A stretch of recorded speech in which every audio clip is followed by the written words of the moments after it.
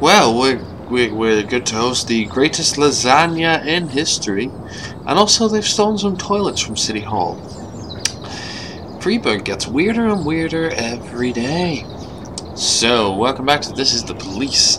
We're in a bit of trouble. I mean, the gang war's over, which is great, but we're suffering from budget cuts. Our detectives are hitting this moment where their wheels are just spinning in the mud. They're not making any progress on the cases. We're in trouble. We're in trouble in terms of just generally the Freeburg Police Department. Oh, fucking Last Temptation of I need to read Last Temptation of Neptune because apparently it's worth a read. I mean, Chopin.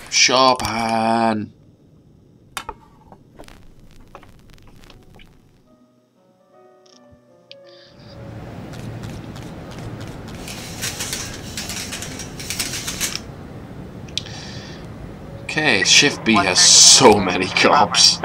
A man took his dog out for a walk and upon turning home noticed a crowd-hooded figure fumbling with a car at the end of the street. Could be a false alarm, but could also not be a false alarm. So let's have Chin and Jorgensen take care of that one. As for the ongoing investigations,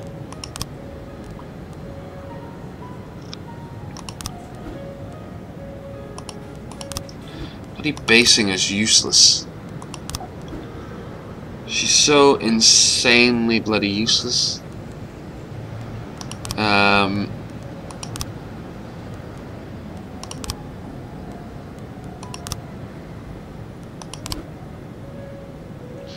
But we might be able. She might make progress today.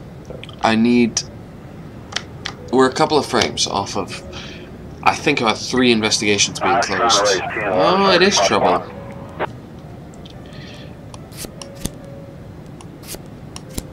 Gardner Powers, go help out, will you?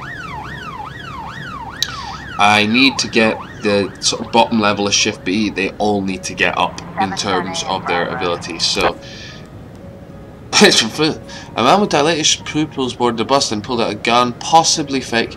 He's demanding that the bus immediately leave for Africa. Purdy and J Boogie, can you head up a team made up of the sort of more junior guys? And you know what, the SWAT team can last a while, so take them with you, just make sure the gun's done right, the job's done right.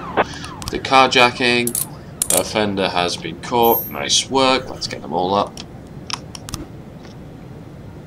Okay, get yourselves back to the station. In a minute we've only got Fitzsimmons on the job. But still, Sand is victorious, which is good. Offender caught, officers unharmed, civilians unharmed. Good work, everybody. 712 in progress. What's going on down here? An anonymous call came in. Hello, I have information about a missing girl called Lisa Pettigrew. I kidnapped her a week ago and now she's ready to go home. You can find her at the True Colour Hotel, room 180B. But hurry if you want to see her alive. Interesting. Powers, J Boogie, Pavlova, Millsap, SWAT. Get out to the hotel.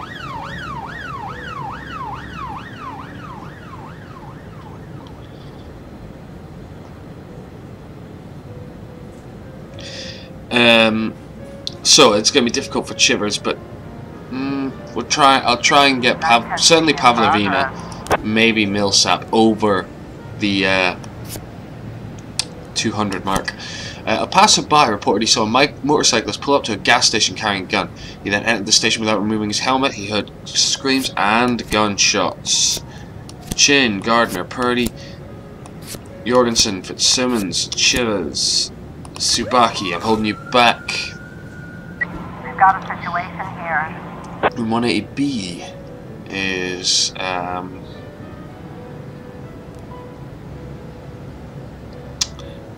located on the top floor of the hotel. Red balls hanging from the doorknob, and the words written on the ball read, "Call the bomb squad." Enter the room for the hotel's roof. Get a key from the hotel room. Break down the door. Let's go through the hotel's roof. Inside is a standard motel room with bed, bedside table, telephone, and TV. The curtains are drawn, and sitting on the bed is a girl strapped with explosive red and yellow wires projecting the bomb. Let's wait for the bomb squad. That's their job. Making those calls isn't our job.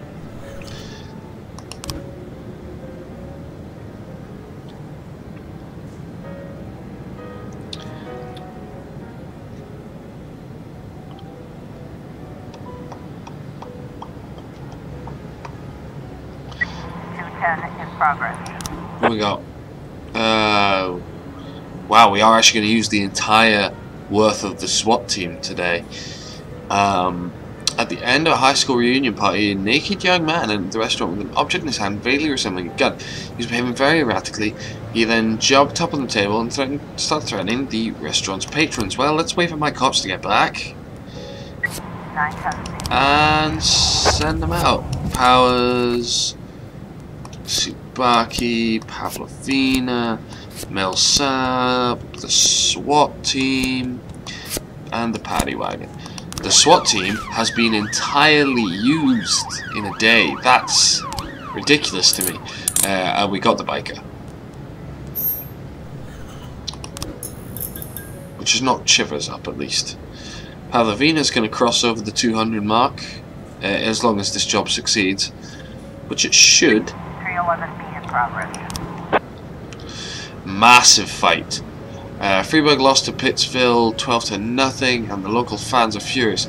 They're screaming and swearing at the visiting team as they retreat to their locker room. Himself enraged by one of the insults, the visiting team's captain threw a stick and struck one of the fans in the face. A massive brawl erupted involving the fans, players, referees, and even the concession hawkers. I have time. I can wait. I don't get SWAT back, but I do. I should get the paddy wagon. Nothing can be heard from the street, but screams and the sound of smashing plates can be heard within. Use the megaphone. When a young man spots the police, he grabs a woman and puts a gun to her head. He yells something unintelligible and squeezes the hostage's neck. His gun appears to be a toy. Let's all calm down, talk this out. Well done. SWAT team's down, but we can get the paddy wagon back. And then there's a massive fight we need to break up, which will require most, if not all, of Shift B. So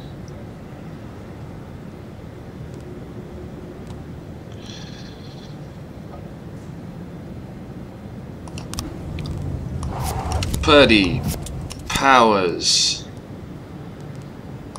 J. Boogie, Tsubaki, Pavlovina, Fitzsimmons, Millsap, Chivers, Jorgensen, Gardner, and the paddy wagon, because we don't have SWAT. Chin, you better hope that you can do this job. Assault. A taxi driver called from a payphone complaining that a violent customer refused to pay the fare and attempted to leave the car. When the cab driver locked the door, the man went berserk, broke the car's safety screen and attempted to strangle the driver. The driver managed to escape, but the assailant remains locked inside the car. Chin, you can handle all that. God, she's overtaken the rest of the squad.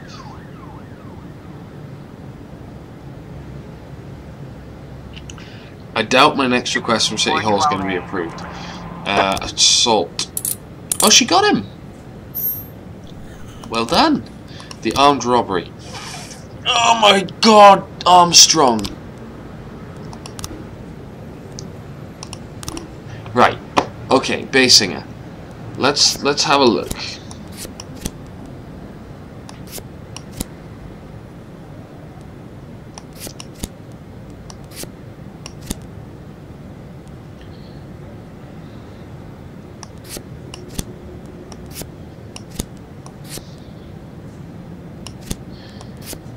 Boys, he won't have broken in.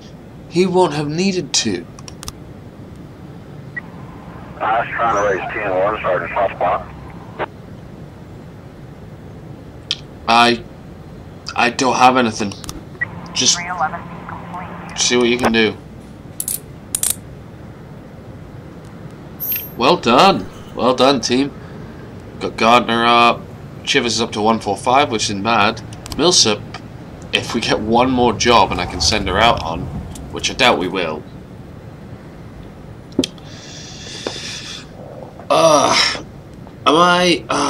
There's the hire the consulting detective option. I may have to do that to make any sort of headway on these things.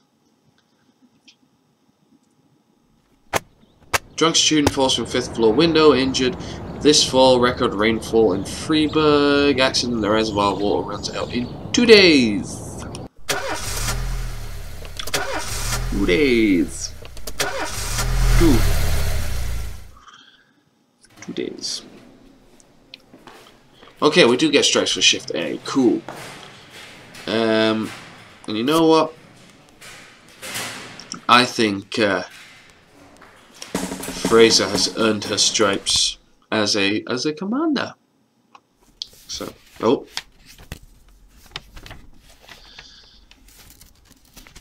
You know when a police chief really feels his power? When he hires and fires people? When he throws folks in jail? When he's bossing everyone around all morning? No, there's no power there. Just bureaucratic red tape. Like directing traffic. Not that it's all bad. No, I feel it the most when people come to me with accusations. Accusations happen outside the law. They don't need to be rational or supported by evidence. They don't petition justice in the careful words of legal formality. No, an accusation is a personal cry, full of resentment or envy, a defeated moan, or an angry howl. The accuser rarely imagines you'll share their resentment, their envy, their hatred. No, but they do imagine that your love of power is so strong that you'll leap to decide the fates of others, happy just to take someone's word for the facts. Businessmen accuse the gangsters blame our public figures denounce politicians, the politicians point to the businessmen. When it comes to accusation, there's only one rule. Don't aim too high. If you overestimate your own importance, then complaining can cost you your life. So choose the easier path. Exaggerate as far as you can, and try to make your plea sound as sad and pathetic as possible.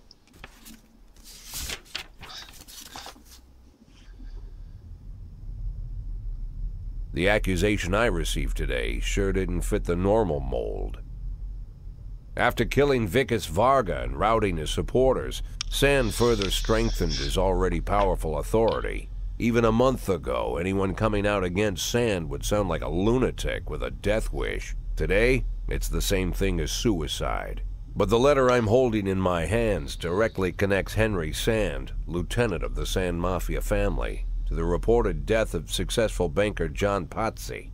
Henry has a daughter, Marianne, a dancer, and apparently it all started with her. One day, Marianne danced in the title role of a production of Giselle, and Henry, proud father that he is, brought the whole family to the premiere, along with some of the family's business partners. Among their guests was the young banker John Pazzi. He couldn't keep his eyes off Marianne, but she ended up brushing him off. In response, Pazzi ambushed her one night after rehearsal, pulled her into his limousine, and had his way with the poor girl. After that, gentleman that he was, he drove the girl home and threatened that if she told anyone what happened, her mother would get the same treatment. But her father still managed to shake the truth out of Marianne, and he decided to take his revenge. Of course, Henry knew he couldn't just go with his instincts and put a bullet in Pazzi in broad daylight. The rich bastard was too important for business, and Henry is neck-deep in the family business, overseeing transportations for the Sand Mafia. He knew about every delivery delay, every car, and every shop. It was mostly thanks to Henry that the whole Sand operation rolls so smoothly. Henry has free access to all their off-book cars, and a tar-black motive. Yeah, he could easily arrange the death of John Pazzi as a drunken, late-night hit-and-run. But Henry Sand is smarter than that. If this story about Pazzi is true, he'd more likely go to the boss and ask permission. I'd have figured this letter the ramblings of a retired gangster looking to spice up his life with little excitement. The way the letter started, "My dear little old cupcake," I had every mind to toss it in the trash. But something else got my attention. They're rarely ever signed, but this one ended Robespierre, and I doubt it's an imposter. No one would go against the most powerful group in the city, hoping to hide behind the name of some prankster clown. Like everyone else, I had no idea who Robespierre was or what he wanted. But there was no doubt that this guy was more than a little crazy. An arrogant psychopath. Could be dangerous. Definitely worth looking into.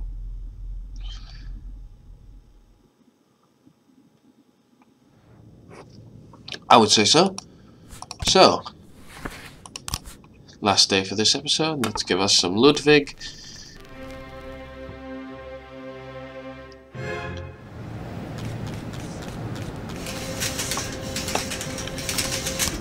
Presumably the Robespierre. Yeah. I know exactly which detective I want on this.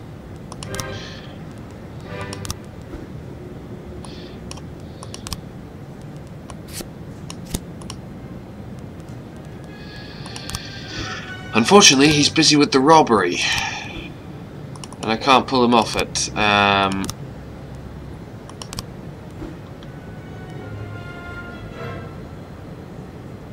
I would definitely be arresting the wrong guy.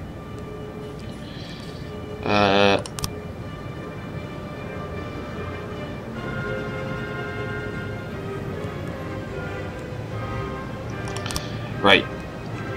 You're gonna have to assist. 910 in progress. Because you... Wait, is Moser heading up an investigation right now? Or is he assisting in one? He's heading one up.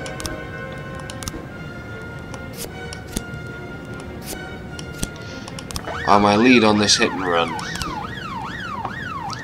3 armed robbers wearing masks entered the bank and demanded the manager open the safe.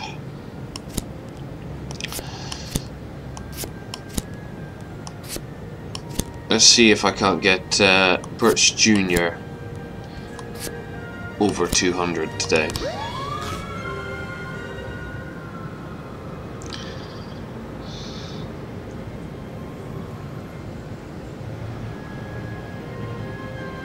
When do I get to request a new thing from City Hall? When do I get to request? Not that I'm... tomorrow, but not that I'm thinking I'll get away with it. 412A in progress. Okay, what's our... Mr. Pazzi sometimes have to walk the city late at night. I don't know what the accent is actually. I was going for Italian American, but I don't know what the hell I've ended up with. Just taking him out after a long business dinner. We pulled up to the park near the monument, and I didn't notice anything suspicious, although there was a grey truck that didn't have any license plates. If I was in the park from the restaurant, but then it turned off somewhere. Miss Patsy died immediately on impact. A heavy vehicle struck him at high speed. The bruises on his body show traces of a grill, so you may be looking for a jeep or a truck. Soft tissue coatings fragments contain fragments of a windshield, so it appears the blow was strong enough to throw his body into the air through the windshield. The victim's clothes showed traces of grey paint. That's fine. Grey truck, unmarked. Definitely what it was.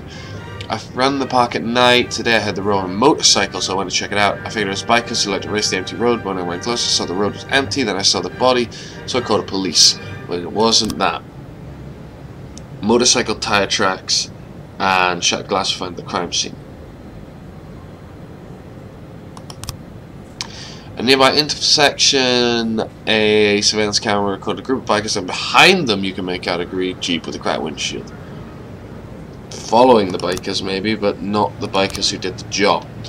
Assaults. A young woman frightened to death just called from the trade union. A drunken factory worker broke into the building. The same man who yesterday visited the union demanding return the money that was withheld from his salary over the past 6 years. The man is shouting, threatening to break through the service window. Fraser, take Smith, and go handle that. Numata, I'm holding you back. We've got a situation here. The bank is located in the city centre. There's a lot of traffic and civilians.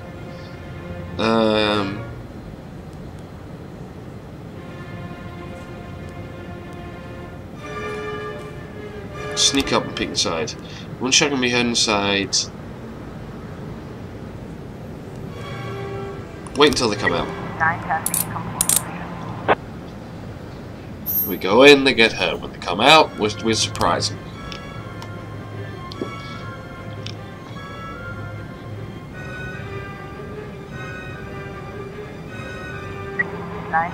In progress. Trying to raise TN1, Sergeant Hotspot. Numata, can you back them up at the trade building, please? Armed robbery at the jewellery store. We just received an alert from the jewellery store. 6 armed men wearing gas entered this premises, demanding all the cash and jewellery placed in a large garbage bag. I can give you 5 cops swatting the paddy wagon.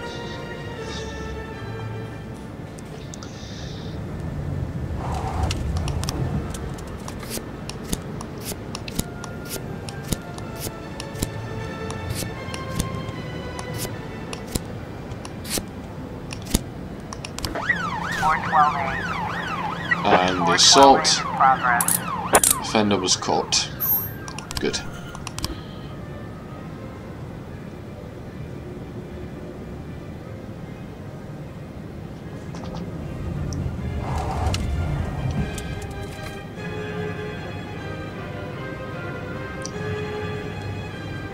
Okay, we got cops. During a production of My Sweet Juliet the Zombie, actors in the performance were busted by flying eggs thrown by someone from the audience. The assault was accompanied by shots of shame, necrophilia, how dare you, much such a classic. Upon the elderly theatre guard, the eggs were thrown by 10 young girls, all dressed in white. I don't have the paddy wagon available, so I'm just relying on 3 cops. I was trying to raise TN1, Sergeant Hotspot. I can't give you it. I need to see how it goes. Offender caught, officers unharmed, civilians unharmed. Well done. 311A in progress. A call just came from a girl who went first off barbecue up with someone. When the food was almost ready, a group of drunk students suddenly appeared, claiming that it was their spot, and a massive fight broke out. Give us a second. I'll get some cops on it.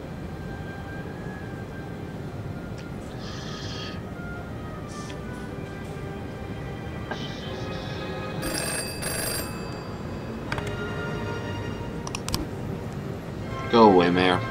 412A. You're already firing me, so... Hey, well done. Okay.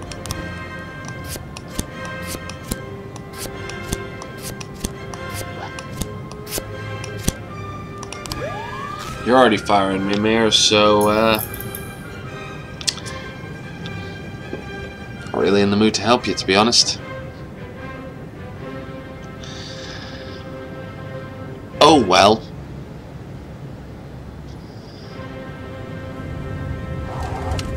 In progress. Armed robbery. 3 armed thugs managed to rob the audience of a playhouse.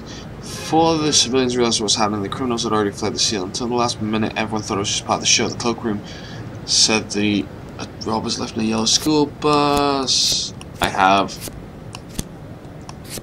3 cops and SWAT. That's what I can give you. 311A.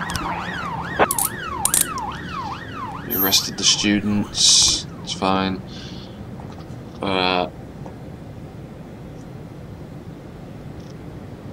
Oh god, Shift A needs some more people.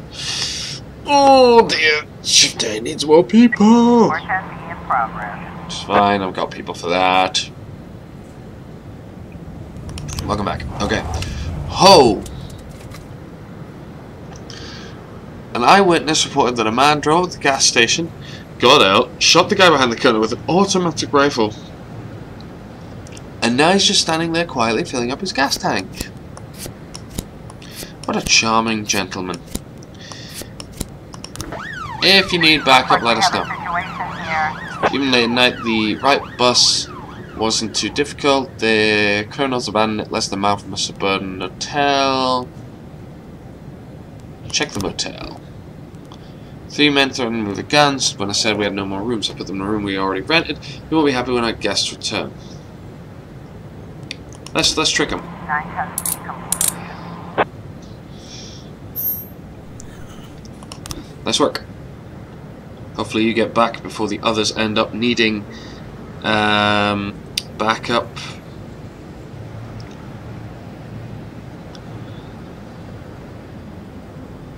Not quite. What we got? Paisley! It's not the homeless guy! Right, let's see this. This should be easy enough. It's a black sedan.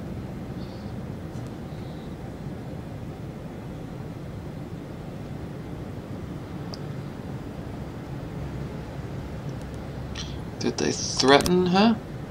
No, I didn't see any weapons.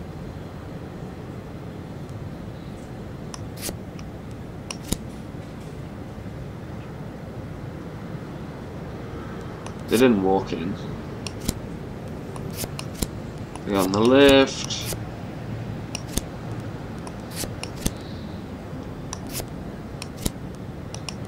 Not quite, okay. Hit and run.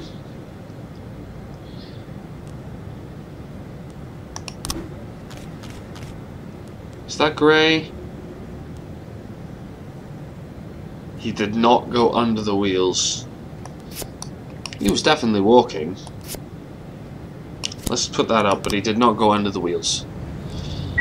4 testing complete. Oh, you got the guy. Nice work. Birch Jr. made it over 200. Bring it in. Bring it in. Bring it in. Deputy. It's 5th. What the f... No.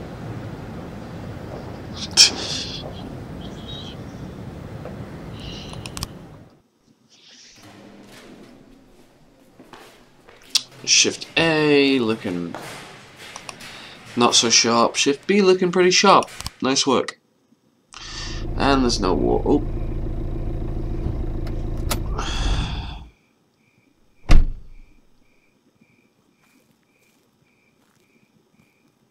Where am I? Oh. Oh, Jack, you always come back so late. What's wrong? Bad news? Good news, Jack. Laura is ready. Ready how? She's coming back? When? Not that fast, Jack. Laura's ready to talk. But if she's ready to talk, she's getting ready to come back. You just need to find the right words. You can find the right words, right, Jack? I'm not an idiot. I didn't ask for this, Jack. It's the middle of the night, and I'm alone on an old farm, 40 minutes away from anywhere, sat on a creaky porch, and now I'm getting snapped at. I came here so you could personally promise me that you'll be able to find the right words. So let's try again. You can find the right words, right, Jack? I can find the right words, Mrs. Markham. That's good to hear. Tomorrow night at 3 o'clock at the Octopus Restaurant. You know it? Yeah, but it's closed at night. Oh, I've arranged for them to be open. Don't be late. But don't come too early either.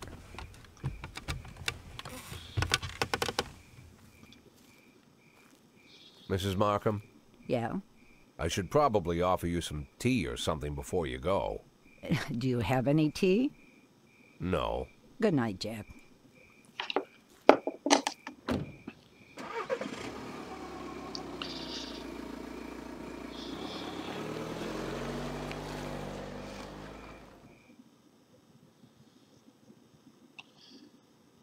Well, that was interesting. So next time we'll go and we'll meet Laura. We'll see what happens. I don't really know what's going on anymore, but we'll see what happens. So if you enjoyed this episode, why not give it a like and subscribe for more just like it. And I will see you guys next time on the Kilted Gamers.